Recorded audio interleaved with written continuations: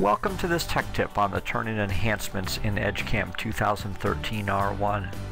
Please refer to the What's New documentation provided with the software release for complete information, as this is only intended to be a highlight of some of the information that's going to have common appeal to customers. One of the new commands is the rough profiling cycle. This is a new command, so you're going to need to add it to your menu in order to use it. And what it does is it removes toolpath by making parallel passes to the part feature. It has many of the technologies that users familiar with the new rough turning and new finish turning cycles will instantly recognize: undercuts, stock recognition, integral cutter comp, machining attributes, swarf removal. Good stuff. It replaces the old cycle. On the start end display, this has been improved, so now the start arrow is always shown along the direction of the turn profile. In past versions, this was always shown based on a climb cut direction, which is the way the milling side of the software operates, and that could be a little bit misleading, as sometimes the arrow could be placed underneath the turn profile. So now it's always along the profile to prevent any confusion about that. Groove feature and thread feature recognition is improved. For grooves, all grooves are now placed on their own groove layer. That can be controlled in Feature Finder, and U and V-shaped grooves are now recognized. You'll want to refer to the What's New documentation for more information on the requirements for U and V-shaped grooves. External threads from SolidWorks can also be picked up now. Edgecam's done that with Autodesk Inventor external threads for a long time, and this is done via CAD links, and so SolidWorks is simply another package we're able to do that with. So any external threads that are on your shaft, for example, when you click the CAD link button, that data is transferred over to Edgecam, and when you run Feature Finder, you'll have a thread feature already there that you can then go and create turn tool path for. Users with twin spindles will want to take a look at the new option to move the subspindle home without the part that's been added to the move subspindle command.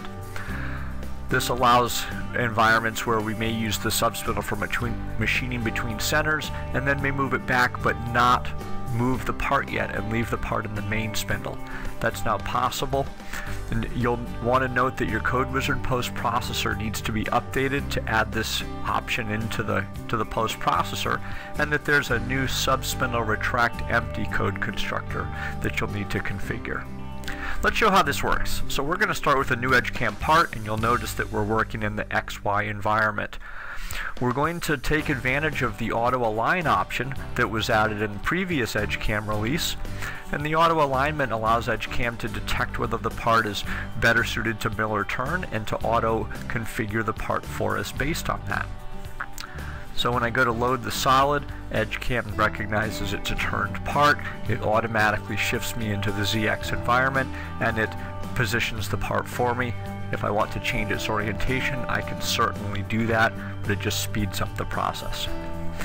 We're going to use one of the two solid bodies in the part as stock, and then move into Feature Finder.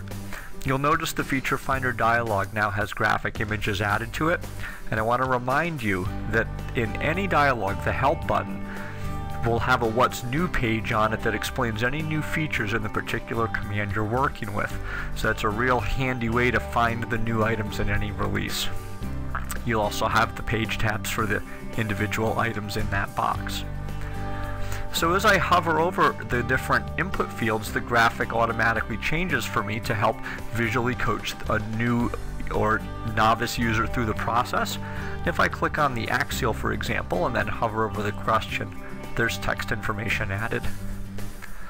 Now on the thread page, we have the Find Grooves option, as well as Find Threads, and the Find Threads will identify any external threads from the CAD links. So when I ask Edgecam to find the features, the resulting features are all created, and you'll notice that we have the two front groove and a front thread feature. Let's go shut off the layers with the solids. You may notice the groove layer that's also been added for us. And if we switch over to the features window and take a look at the features, you'll notice if we go to properties and go to the bottom of the properties list, The groove properties identify this as a V-groove feature and capture the properties of that. This information could be used for perhaps strategy manager machining decisions. Similarly, the front thread feature includes the thread information created in the CAD system, so it just passes that data right over to Edgecam, helps quickly create the thread feature we would need for thread turning. And I also want to show the zoom cursor enhancement.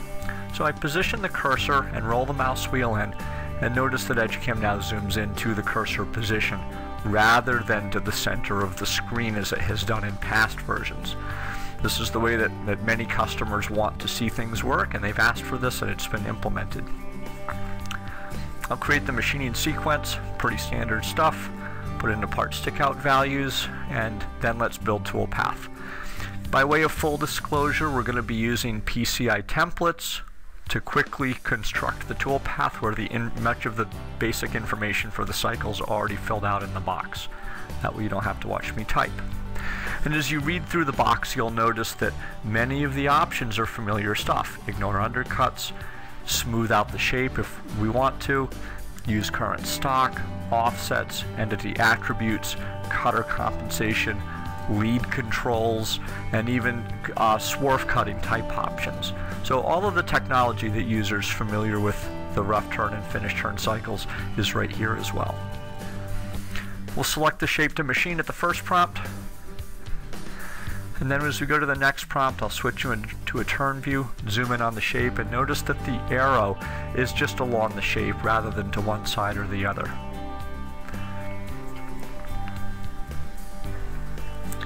As we build toolpath, notice the motion that's produced, multiple passes that follow the shape of the profile to cut it in. If we edit that shape and turn on the use current stock and build toolpath to the current stock forging rather than just a specified number of passes, it'll build that toolpath as well. I'm going to go and add in the thread turning, again using a PCI template, and we'll select the new thread feature. So I have the single drive line that we'll want. I can pick the shape, quickly build toolpath.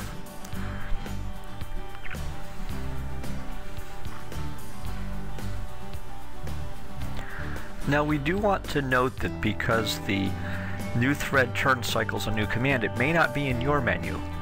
So if you go to the turn cycles menu and do not see the new rough profile cycle, it's very easy to add in. Simply go to the view menu, choose customize, and in the box that comes up, the commands list is a list of all the commands available. The turn cycles category is where this new command is. And so you can add that new command into your menu, and then you'll want to save that screen layout. Once you've done that, you'll have access to that new cycle.